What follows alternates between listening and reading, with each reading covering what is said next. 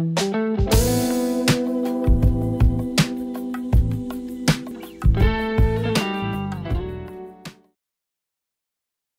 is just a quick update on my basic build from 2021, to which I have been slowly adding parts and iterating upon.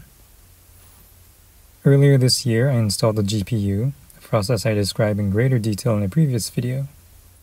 Today, however, I want to talk about a secondary M.2 storage drive that I installed. I wanted a new drive because I was quickly running out of space on my 512GB Samsung 980 boot drive. I was looking at either a SATA SSD or another M.2 storage drive in the secondary slot. In the end, I chose the latter because prices were roughly comparable per storage tier, and I wouldn't have to deal with more cables. I was comparing between the Intel 670p, the Western Digital SN570, another Samsung 980, and the Team MP33. In the end, I settled on the crucial P3 CT1000P3 SSD8 in the 1TB capacity, which looked interesting because the speeds were comparable to the Samsung 980 and the Western Digital SN570, but with prices closer to the Team MP33 when it was on sale. A not insignificant factor in my decision is that the P3 comes with an M.2 screw, which cannot be said of all NVMe drives. This saves me from having to fish out the motherboard box from storage. I got a 1TB part because of direct storage, which as far as I'm aware works with PCI 3 drives.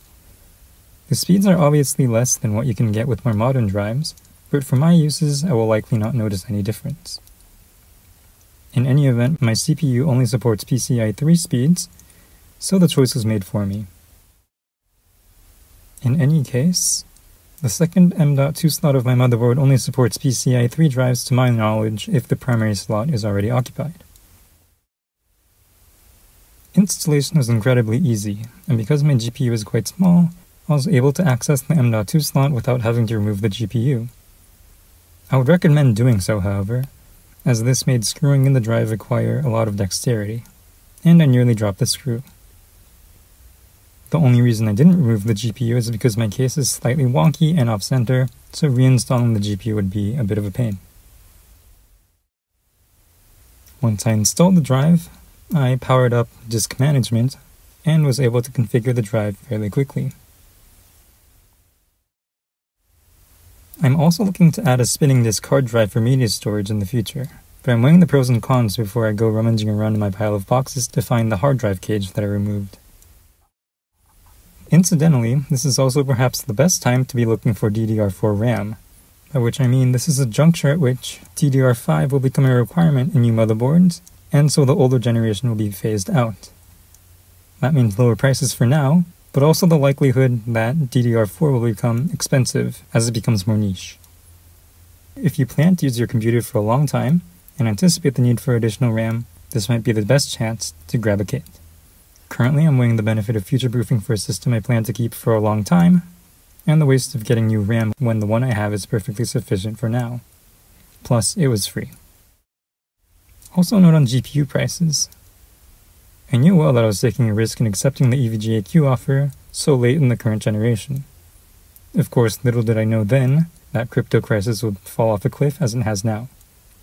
I'm not overly regretful though, as prices are still hovering around the amount I paid then, and there's still no indication that the 60-tier cards will arrive for the next generation anytime soon. I am anticipating price reduction for the 3060 Ti fairly soon, however, and will probably feel a bit of regret then. But at that point, it really will be the twilight of the Ampere generation, and so I can accept that outcome without too much annoyance with my impatience.